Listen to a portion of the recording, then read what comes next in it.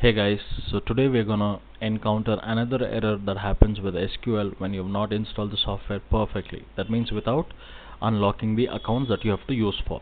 So now what is that I go do is, so go to the right hand side of my corner and I open my SQL software, that is SQL Star Plus.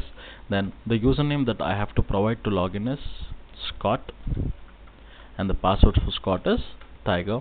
And when I click on OK, it says the account is locked. That means I don't have the privilege to unlock the account. That means the account is locked. So now here's what I have to do. I cannot unlock the account without the help of the administrator. So what is that I do is, I just cancel everything. I open my application again, but this time I am not the Scott. I log in as a system administrator. So I give my username as system and the password as Tiger and I click on OK. So now this is logged in. So what is that I have to do is, I have to give the permission, that is I have to unlock the account called as Scott. So to unlock, I can just say alter user. Who's the user? Scott. What am I doing? I have to account unlock.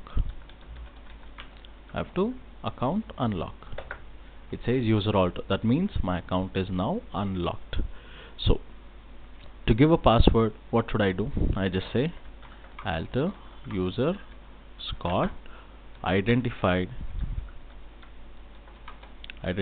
by any password of your choice. So I go with Tiger for avoiding confusions. Alter user Scott identified by Tiger.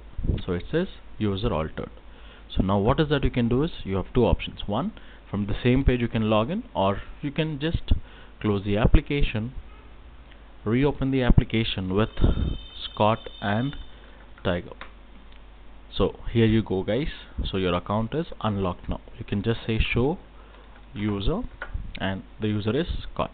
So your account has been successfully unlocked. Okay guys, bye bye, cheers.